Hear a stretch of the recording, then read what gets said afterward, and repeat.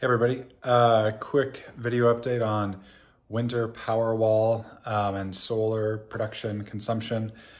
I thought it'd be interesting. I feel like a lot of people have questions about somewhere like Washington State, for example, how much energy is actually going to be produced or able to be utilized in the winter. So now that everything's fully approved, I've got at least October in terms of data to share. With the Powerwalls here. So now it's the two Powerwall system, Powerwall Plus, I guess I should say, next to a standard Powerwall 2. So the total energy, 27 kilowatt energy storage, gateway on the outside, everything running well. So I put the app here on the TV, don't mind the cord management. So yeah, I'm gonna just show a little bit. Today's a good example because it's been 100% chance of rain all day, like an inch of rain, just dank weather, just awful. Yeah, still we're able today, and I'll try to do this without being horrible, but today we still generated, as you can see, 2.4 kilowatt hours of energy, which is about 11% of usage. Our house is using 6.3 kilowatts right now.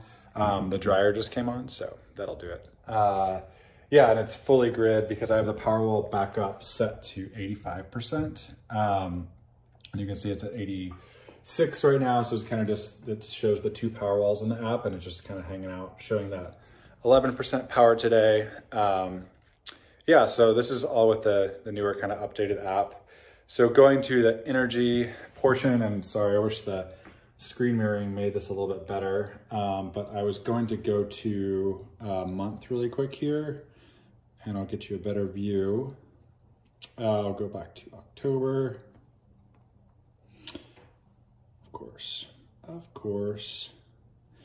So in October, and I'll show kind of the combined graph here, you can see, get it right in there, essentially you're seeing like overall home usage, and then kind of like the yellow is the solar generation and the green is the Powerwall. So with the 86, if we have a good solar day, 85 backup percentage, it's gonna charge up to, 95 or 100 with the Powerwalls, and then run it back down to 85, by 10 p.m. and keep on trucking. So yeah, you can see most days we produced a bit of solar at least, which is really great.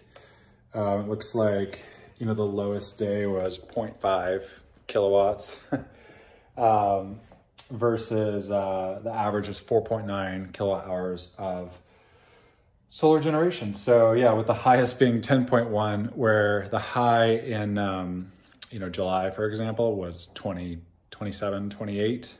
So yeah, and that's with the 4 kilowatt panel array, which is the 12 of the current solar panels on the roof. So anyway, yeah, this is Washington State. So yeah, solar production, pretty decent. I mean, honestly, more than I expected going into this. I expected just to set the thing at 100% and just cruise for backup. So anyway, hope that's helpful for some, and looking forward to sharing a little bit more data once we have it. Thanks a bunch. Bye.